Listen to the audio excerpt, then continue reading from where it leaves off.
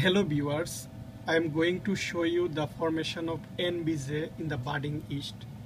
This NVJ or nucleus vacuole junction is important in micronucleophagy or microautophagy because PMN or piecemeal microautophagy of the nucleus is initiated at the NVJ. Finally, PMN degrades a portion of the nucleus at nucleus vacuole junction by autophagy.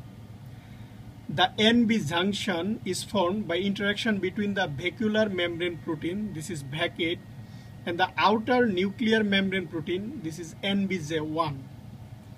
To observe this junction in the budding yeast by fluorescence microscopy, we used NVJ1 GFP. We used this NVJ1 GFP and another that is VAC8 RFP.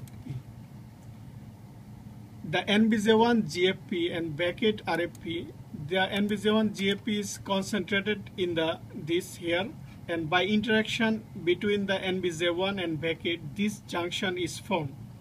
This NV junction is absent in both NVJ1 delta and VAC8 delta cell, so that these two protein, NVJ1 and VAC8, important for the micronucleophagy or for the formation of NV junction. If you want to learn more about NVJ and PMN, please read the research paper of Expan et al. That was published in 2000 in Molecular Biology of Cell. You can also read the research paper of Roberts et al. That was published in 2003 in Molecular Biology of Cell.